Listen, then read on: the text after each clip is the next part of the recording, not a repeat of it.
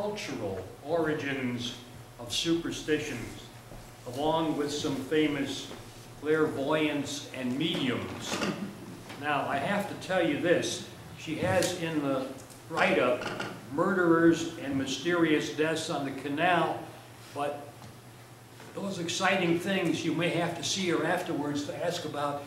At any rate, Pamela, Vittorio, take it away. Thank you so much. Can you all hear me?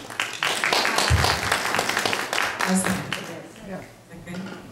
So I grew up by the Erie Canal.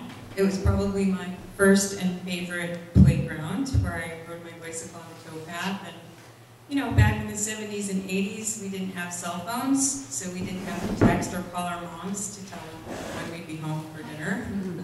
We just took our Kool-Aid canteens, got on our bicycles, and, you know, made a 26-mile round trip from Chittenango to Canastota, and sat at the aqueduct and enjoyed the nature that the canal had to offer. So I never imagined when I was a kid that we would have the Erie Canal Boat Landing Museum, and that, you know, some 30 years later, without dating myself too much, that I would be giving presentations about the history of one of my favorite places. So today I'm going to talk to you about the superstitions of the Canalers, and they definitely were a very superstitious lot. And the one thing that they were pretty much afraid of was spooks. They didn't like the idea of dead people's spirits haunting the towpath and the various environs of Canal. So our agenda today, this is our Erie agenda. Don't you love that pun? I mean, come on, how could I avoid it, right? We'll talk about some of the superstitions and where they came from, some Erie places on the Erie, and then some probably little known fact is that there were clairvoyants and mediums that were dotted all along the canal, and some played sort of a large role in the spirituality that arose in the mid-19th century. So here's our wonderful canal stretching from Albany over to Buffalo. And of course, this is the enlarged canal, which was completed in 1862. Do all of you know when the Erie Canal was begun, when they started digging? What year? 1825. They started digging for 1817. Good, 1817. So they broke ground at Rome on the 4th of July. What a good day to do that. And a little known fact to probably most of you here, except for a few people from Chittenango that I see, is that the little section from Rome over to Chittenango was actually completed around 1818. And we dug our own canal thanks to Mr. Yates, who was one of our big supporters and financial backers.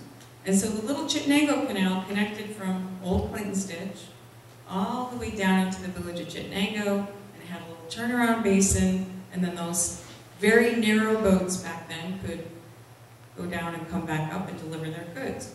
So we actually find some instances of passengers who traveled between Rome and Chittenango, and then as it expanded over to Syracuse and expanded over eastward toward Albany, you find little instances of passengers very, very early on using the canal either for transportation or to bring commodities to and from different places. But it must have been a very exciting time for them, if we think about it.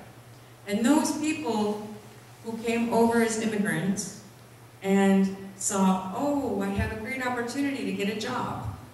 Well, a lot of them you probably know were the Irish, right? There's a big myth that the Irish dug the Erie, but it wasn't just the Irish. The Irish consisted of probably about 30 to 35% of all the canal laborers.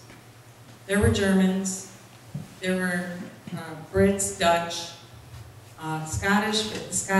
You know, with the Scottish, they tend to like to be engineers. They don't want to be doing the digging. So they left the Irish to do the digging. And Irish navvies, of course, had a lot of experience digging canals back in England. So they could travel over, and, you know, England was full of canals. So it was an easy job to get to be a laborer come over and have that experience here somewhere along that wonderful route. So the population along the canal is generally about a 25-mile radius from the canal on either side. So communities weren't just the people who were on the boats themselves, but the people who lived along the canal, worked along the canal, in the little towns and villages that dotted the canal. As they grew over the 19th century, they were part of that canal culture. Even if they didn't see themselves as canalers, as sometimes they call them, which canal folk didn't like being called at all. But the canalers had their own culture, their own language. And when I say language, I mean in the sense of a dialect. They used different vocabulary words for things. They had different pronunciations for things. And you could, if you were to hear it, you would think it was really an amalgamation of German and Irish and English and Scottish and Dutch. All those languages kind of melded into one. The Irish themselves, the population grew, rose to about 40%, 43% after 1821, that big boom of the first Irish immigration wave. And they consisted, as I said, of about a third of the workers. German and Dutch, you probably know a lot about German and Dutch in the Palatine region on the Mohawk. And so a lot of our early settlers were Dutch, and then of course German, and then as I mentioned, the British, Welsh, and Scotch. So this article that I ran in order to sort of glean some of these details was printed in the 1880s in a Brooklyn newspaper by this fellow named Michael O'Shea. And Michael, he called himself Michael O'Shea, the gas drip bard.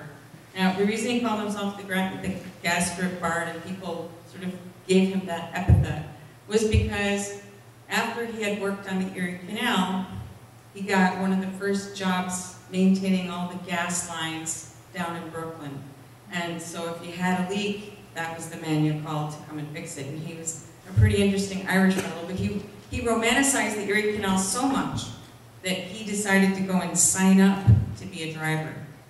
He knew nothing about driving, he knew nothing about mules, so his experiences were quite funny. And he wrote a lot of articles for the Brooklyn Eagle. Now, I live in Brooklyn. Brooklyn is a very funny place, if you've ever been there. It's really a mishmash of all different ethnic groups. And over the past 30 years that I've lived there, I've seen it grow from being an Irish and Scandinavian and Italian neighborhoods to kind of the little Middle East and Chinese neighborhoods and Russian neighborhoods. So it's very international. But back in the day, there were little enclaves of Irish in Brooklyn, and a lot of the boatmen in the winter would go to Brooklyn and tie up their boats in the Erie Basin. So this is a little funny story, but I played the Irish tin whistle when I was studying the Irish language. And it took place at a pub in Brooklyn, not too far from the water. And one day I looked out and I said, gee, this place looks really familiar. Why would I know it? Now, I meant it in a sense of like, in my mind, I could kind of see the outline of it like I'd seen it somewhere before. And sure enough, when I did a little research, I'd seen it on the map, but from a map of 100 and something years ago, because that was the area where all the canal guys used to come and tie their boats up, right there where I was sitting and playing all the time, which was a weird coincidence. So the Irish there were hardy, they were very superstitious, and all those superstitions were things that they brought over with them. And here's some workers.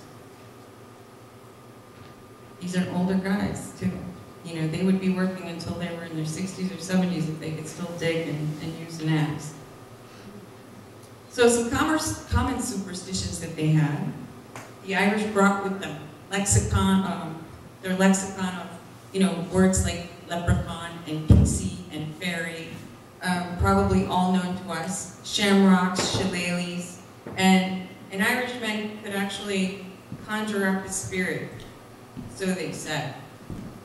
When they initiated a new boy who we called Hoggy, but a driver boy, a lot of them were called Hoggies, and they were get initiated into rites where they had to sort of prove whether or not they could withstand the trip on the towpath, because a lot of them wouldn't even budge where they were supposed to drive the boat down the canal. They wouldn't even budge on the towpath if they thought they were in an area where there were some spooks. So you'll see this in a little bit. Snakes on the towpath. Where do you think the idea of snakes came from? Take a guess, right? St. Patrick, driving the snakes out of Ireland. Well, apparently, when they got here, it was something fearful for them to encounter snakes either on the towpath or in the water. There was a boatman named Joe, and he was from Ireland. And one day he saw a huge congregation of water snakes in the canal, and the boat came to a stop. And so what he did was, he started talking to a kid that was on board, a new Irish kid. He was breaking him in as a hockey, and a scuffle somehow came about, and the kid fell overboard, right near all the snakes. What do you think happened? You think that the snakes might attack that boy or something? No. When those snakes saw that Irish lad coming, they skedaddled. And off they went, and that gave Joe an idea. He said to himself, whenever I have Irish passengers aboard, I know now what I'm going to do. I'm going to get them to get some Irish field dirt carried with them in their pockets when they get aboard, and then we toss it in and all the snakes will be gone. And so that's what they started doing because of this old Joe, the boatman, the skipper, that he would get all of them to go out whenever they got to a stop, and they would sprinkle some field dirt along the towpath or throw it overboard, and the snakes would be gone. I don't know if it always worked.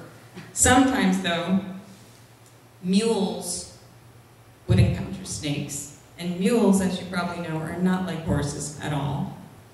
They're actually a little bit smarter, but don't tell the horse that. And the mules would stop dead in their tracks because they would not move if they saw a snake on the path. So the little driver boys, again, would have to go out and do something like sprinkle some dirt or hope that the snake moved. Sometimes they would use sticks that kind of looked like shillelaghs. They'd have a snake stick. But they brought with them from Ireland these funny superstitions. Another one was to nail a horseshoe to the door or above it. Now, this one, of course, also the Pennsylvania Dutch were known to do. And again, the German, the Dutch, with their cultural heritage, the Irish copied that to some extent. So all of those canal boatmen learned from each other, and they would put horseshoes above any kind of an opening to bring them good luck. The difference was, though, if somebody gave you a horseshoe, that wasn't good luck. You had to find it. So if you found it and you picked it up, kind of like a nice shiny penny, then you'd have some good luck. But if you got one for a gift, oh no, you better toss it and let somebody else find it for the good luck. Now, they also liked to do things like wish. Now, curiously, as we were coming over on the Pompey Center Road, I looked out into a field and I saw a farmer's barn. And in it, there were a whole bunch of hay bales. And I said, uh-oh, that means if I'm going to have good luck, my luck's not going to come to me until those hay bales get destroyed.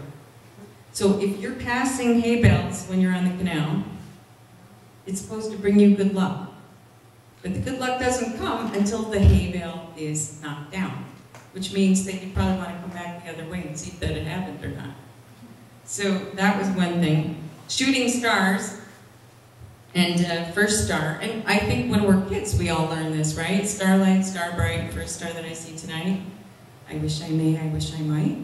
Have this wish, I wish tonight. Well, they used very similar old sayings. So if they saw a star in the sky when they were sailing in the canal, the first person to make a wish would hope that their wish would come true.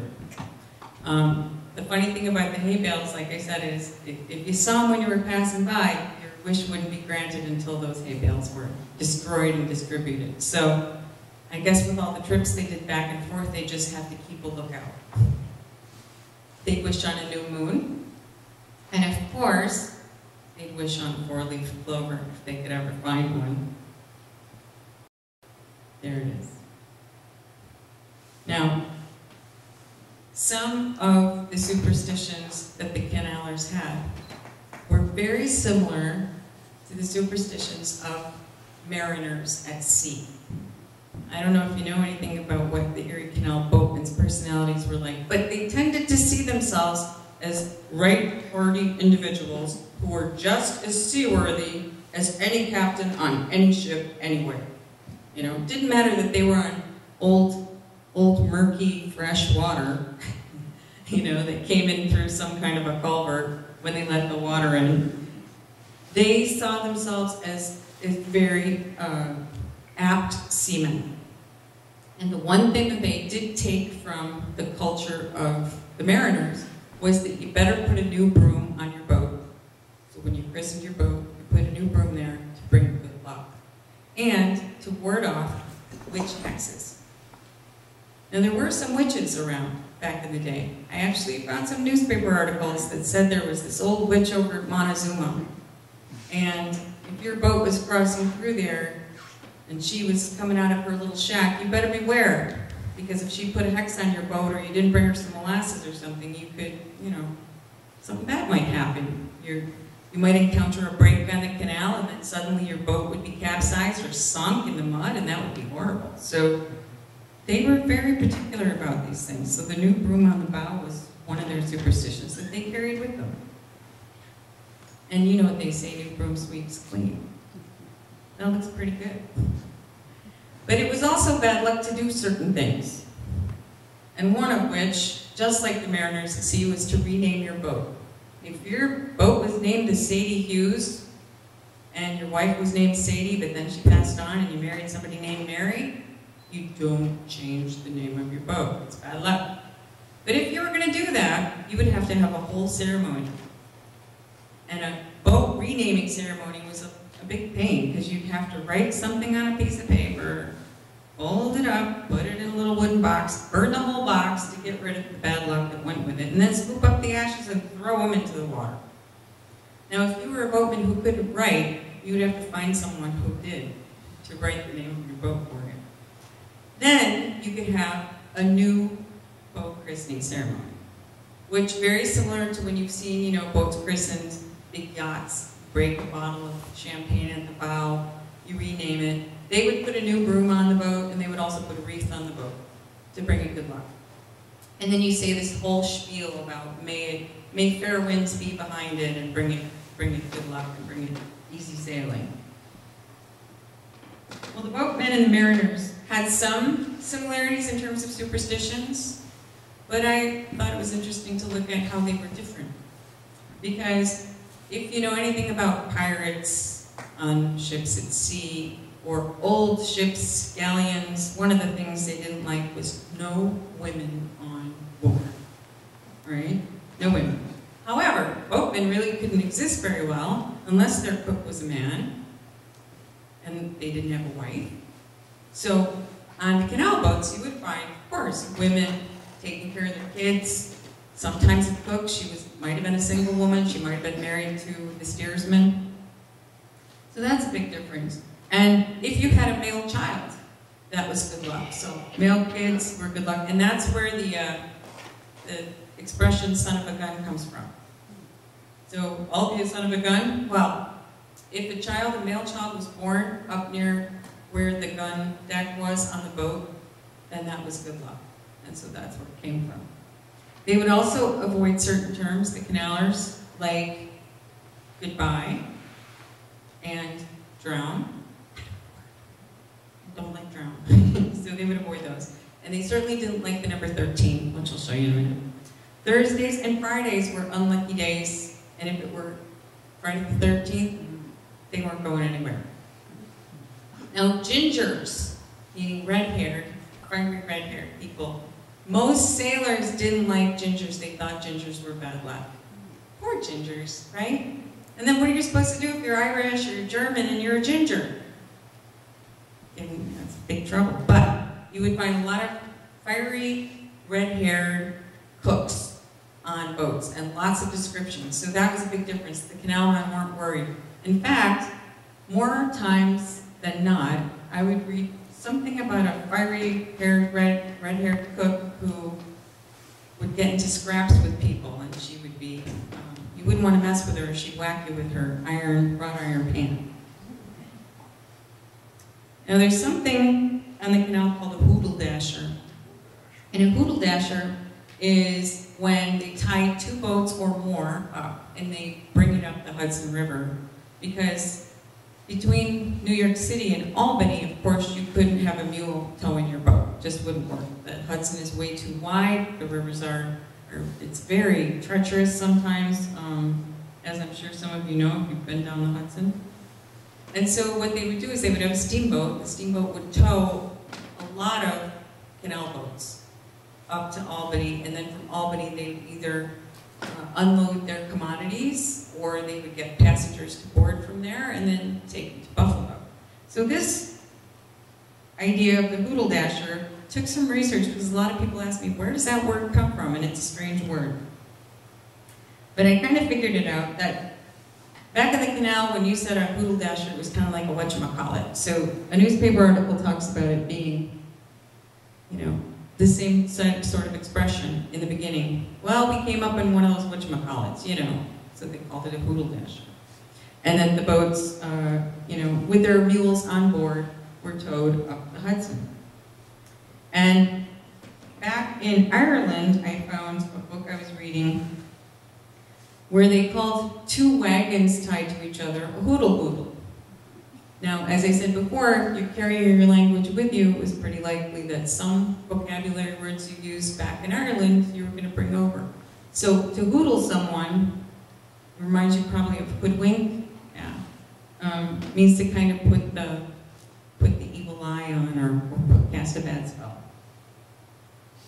And this is just another story about it, finding that for bad luck, if there was a chance of a hoodle, a person wouldn't take it. So something that they encountered that could cause them some sort of superstitious, eerie, creepy, bad luck thing was a hoodle.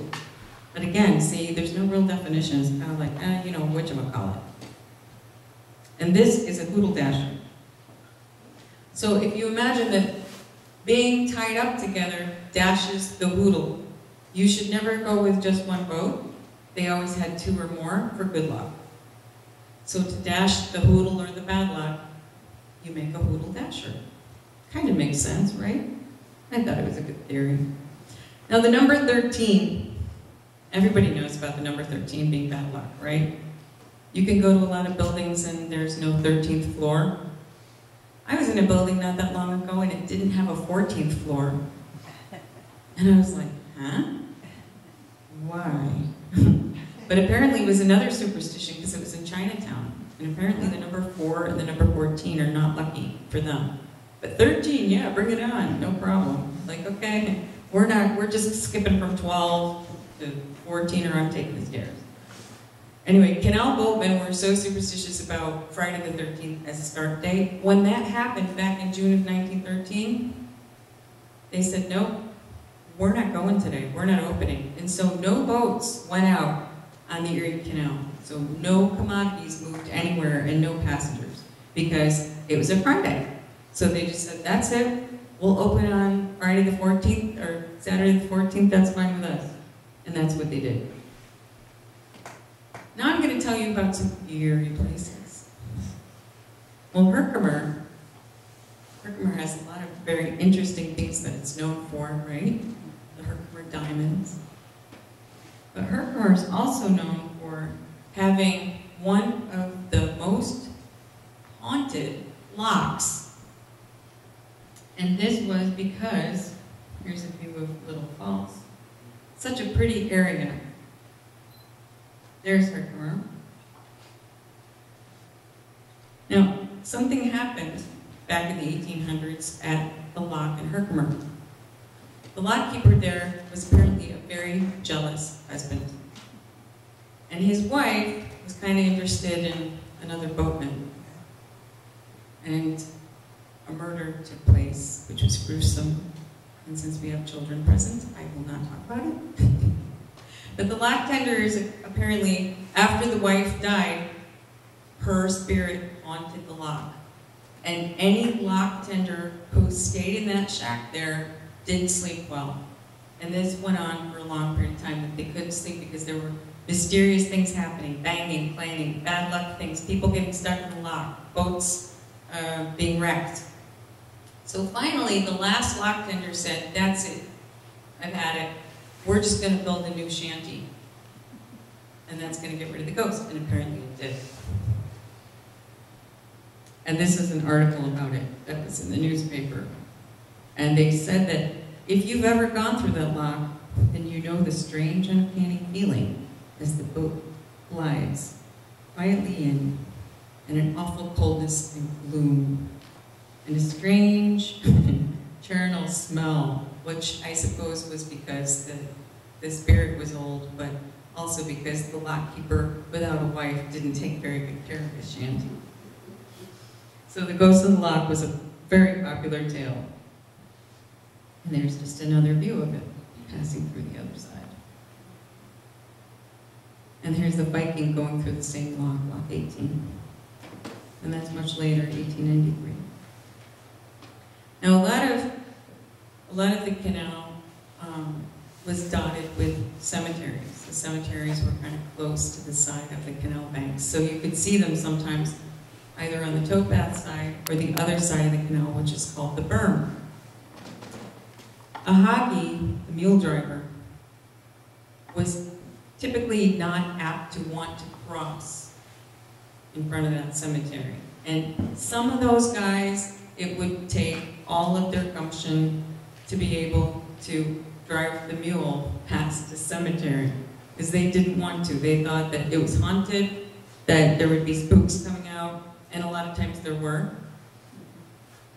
There are some interesting cases of ghosts arising from cemeteries and scaring the hagi or the driver or the steersman so much that one of them actually fell over the side of the boat and into the water and had to be dragged out and was shaking and shivering and couldn't talk for 3 days. Here's more Perkmer. And there's a very eerie place along Utica where I wasn't going to get into all the murders too much today, but there's an interesting strip of Utica known as Dead Man's Row. Now apparently that was the most haunted, most spiritually active area on the canal. And again, there were lots of instances where these boat drivers, the captain would always tell the mule driver to get down and make sure that they went through, even if it was after midnight and the light wasn't very good, but they'd go by moonlight. And these little drivers did not want to do that. They'd be like, no, I can't, because there's spooks there. And the captain would be like, get out there, lad, there's no spook. And again, the poor kid would think he saw a ghost, would sometimes have to fight with the ghost, and end up in the drink. And no one ever knows exactly how they'd end up in the drink, because, I mean, you have to be kind of really far over to the side to fall into the canal. But apparently, that happened. So here's Utica. That really nice strip there. And a place that could be so beautiful by day was so eerie by night, especially in the fog, where they would not travel.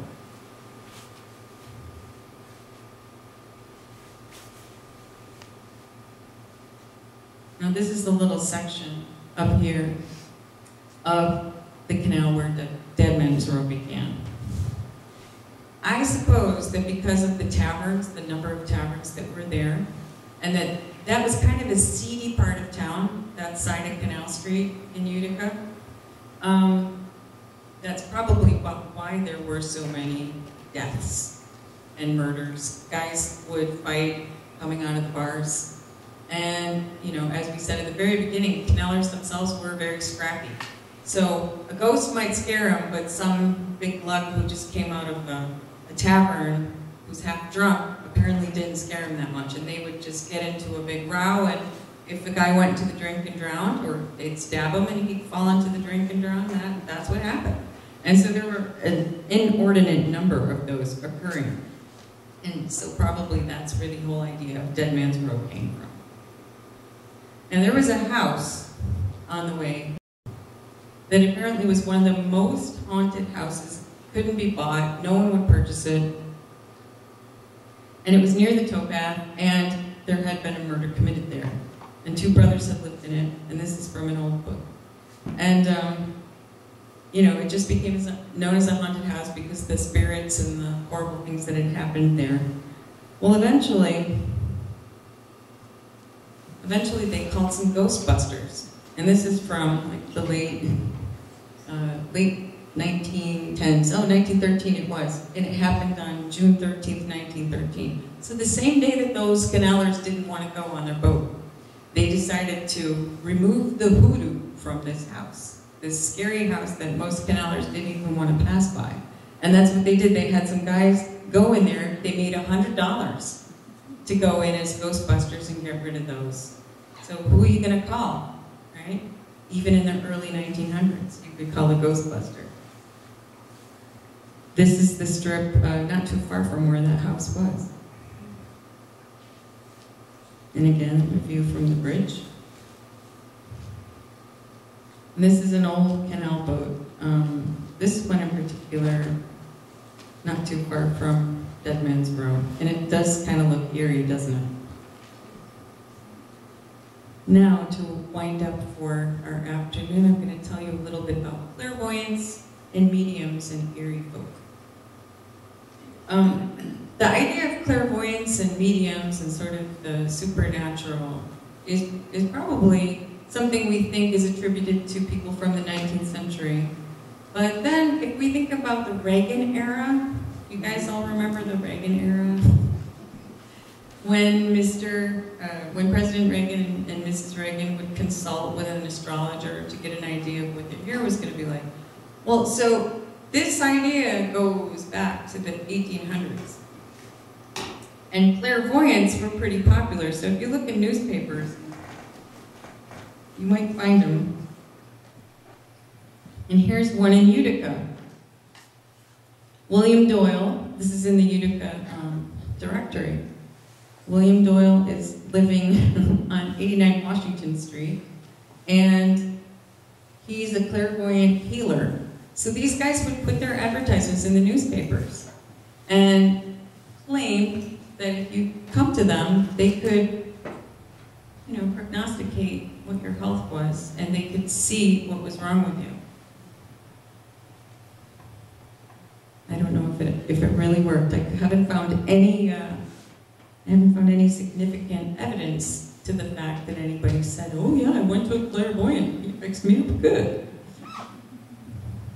And here's another one on Washington Street. There were 2 of them. This one, Myra and Grego, living at the same place. So apparently they were in cahoots.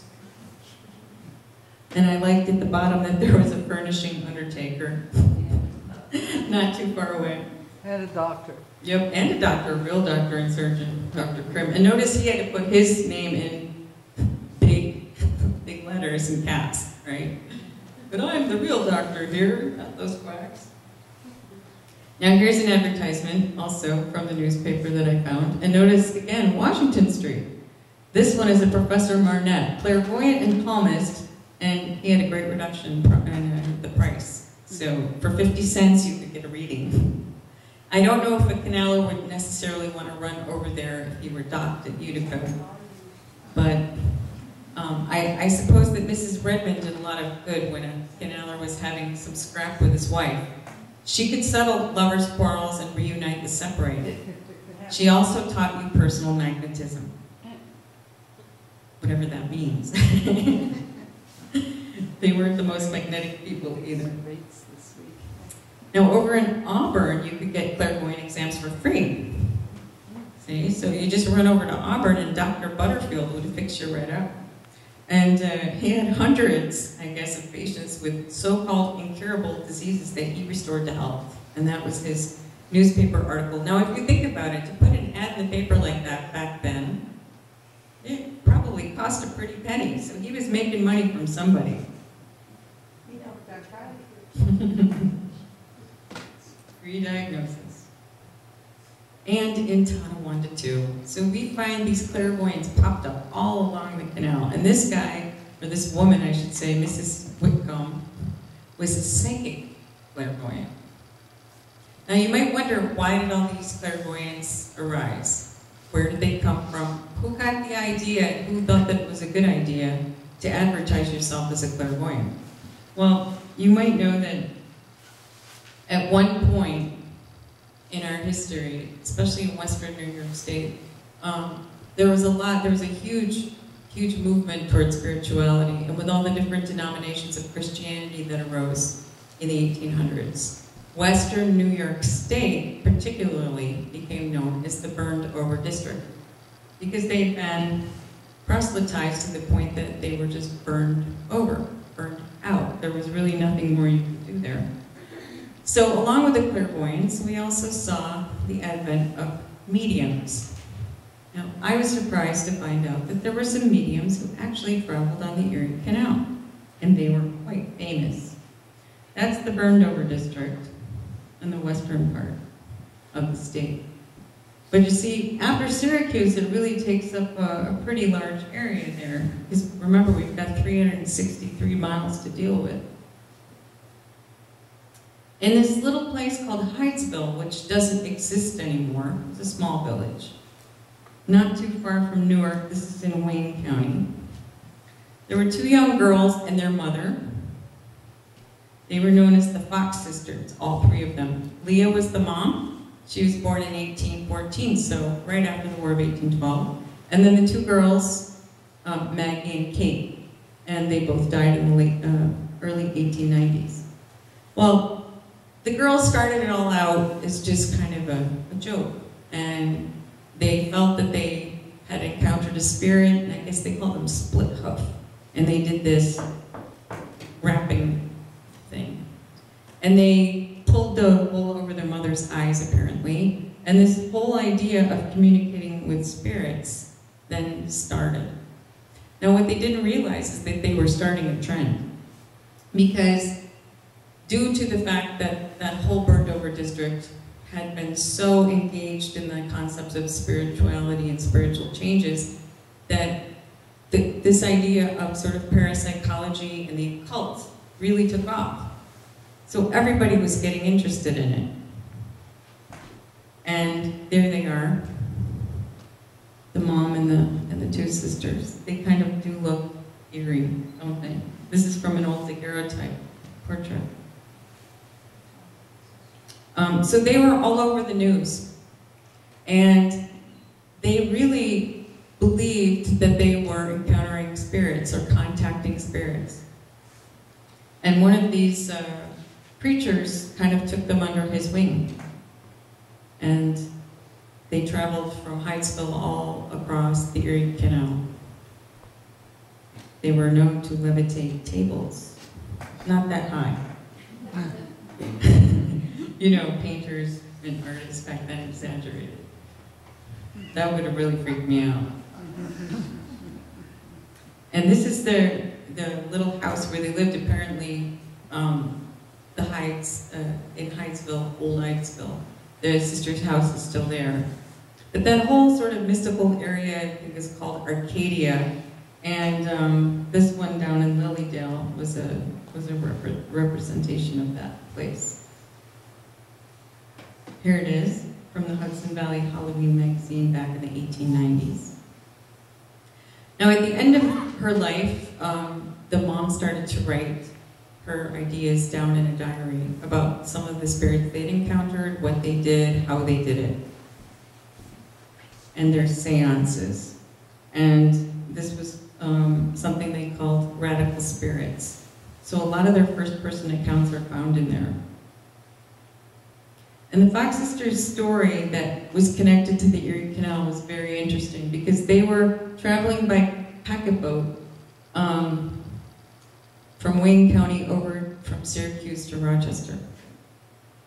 And when they got there, I guess they said they found an old haunted house. And of course, that's where they lived, and it was quite fitting. But they went and they didn't want people to know that what they had been doing was a big hoax. So when they were on the boat, somebody was doing that. Tapping, tapping, tapping. And that was the way the spirits were contacting them. The rapping sound, and they said, oh, no, the rapping sound has followed us. And the passengers themselves, I guess, were, rather shocked. And the spirits got bold and started to rap more loudly, and this is also from her account. And she says, they rapped loudly, and occasionally one end of the table would jump up and nearly spill the water out of our glasses. But there was so much noise on the boat going through the blocks and other disturbances that only we who recognized the special sounds knew of them. And she didn't really want people to know what she'd been doing, so this is what she was writing in her diary at the end. Around the end of her life, though, Kate, the younger daughter, admitted that this was a hoax. So in 1888, after probably 30 years of making money off of people who believed in their ability to contact the other world, the other realm, they said, okay, it's been a hoax. It was too late, though, because there was now this huge movement in spiritualism that probably wouldn't have been what it was if it hadn't been for the Fox sisters. But she said she regretted it, and it was a curse. And they all died before, they really were older women. None of them lived that long. So a soothsayer bids you to beware the Ides of March. And this is the conclusion of my presentation today. And I thank you. And this book here, I will just leave you with. This was mudlarked off of the Chittenango landing. And so this boat was later found sunken. But there was a mysterious story that went with that boat of 3 kids back in the early 1920s. And the waters were murky, and one of the boys dared one of the other boys to jump into the canal. And he did, or he didn't want to, and they pushed him. And when they pushed him, he went in head first, and he got stuck, and he drowned. Well, the kids covered it up, and so their entire lives, they didn't tell anyone what had happened until they were all on their deathbeds. And the first kid, the kid who pushed him, died of a horrible death of cancer at the end of his life. The sister was with him. She kept the secret until the end of her life. And the third guy confessed it on his deathbed. So apparently they felt cursed because of the horrible thing that had happened there in that beach nut that sunk. And it's still there at Chittenango. So thank you very much, and I'll field any questions if you have questions.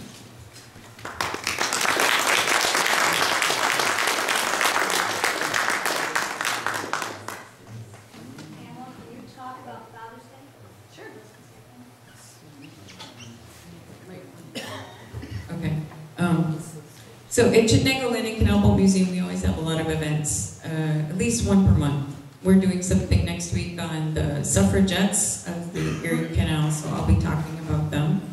But this summer we have our 30th anniversary. So on Father's Day in June, we will be celebrating 30 years of the Chittenango Landing Canal Boat Museum, and it'll be a big day. We always have a chicken barbecue, so people come from miles around to buy chicken dinners. But there will be 3 different bands, a group from Jordan called Merry Mischief, a local rock band, and another band playing. So it'll be very nice music. And there will be a lot of activities, and all of our buildings on the site will be open. So if you haven't ever been there before, it's a great day. It's pay what you wish. So it's basically free. And if you make a donation, that's great. But it will be a very fun day, and we're hoping to have Nancy Lorraine Hoffman there with us too. So we have that connection between us, don't we, with Nancy Lorraine? Anyway, thank you so much for having me today. I appreciate it.